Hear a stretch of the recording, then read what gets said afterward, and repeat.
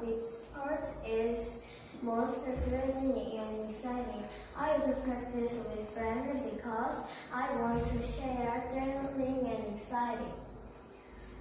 Striking is kind of extreme sport. This is thrilling and exciting and a little bit funny because extreme sports involve high speeds, heights, and danger.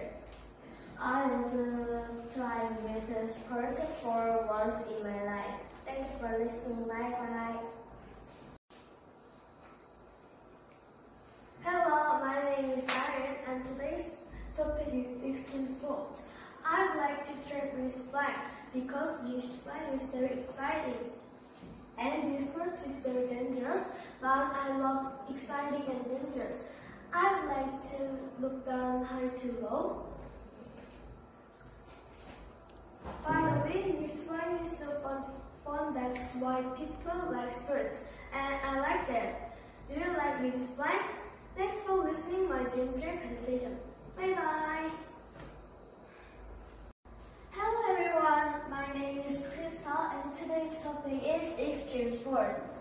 I would like to try wings flying because I think it looks like so beautiful to see the scenery and it looks like a free bird.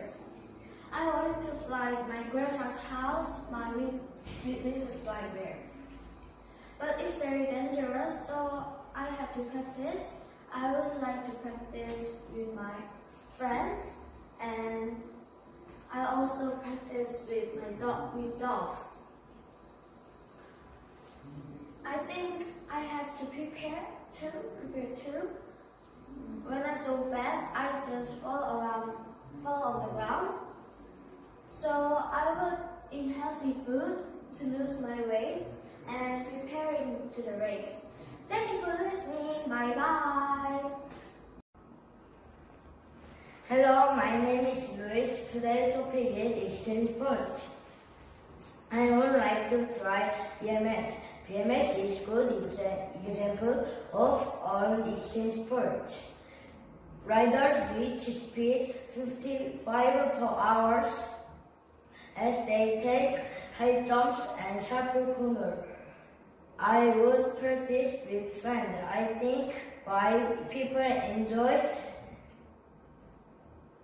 extreme sports because it is challenging.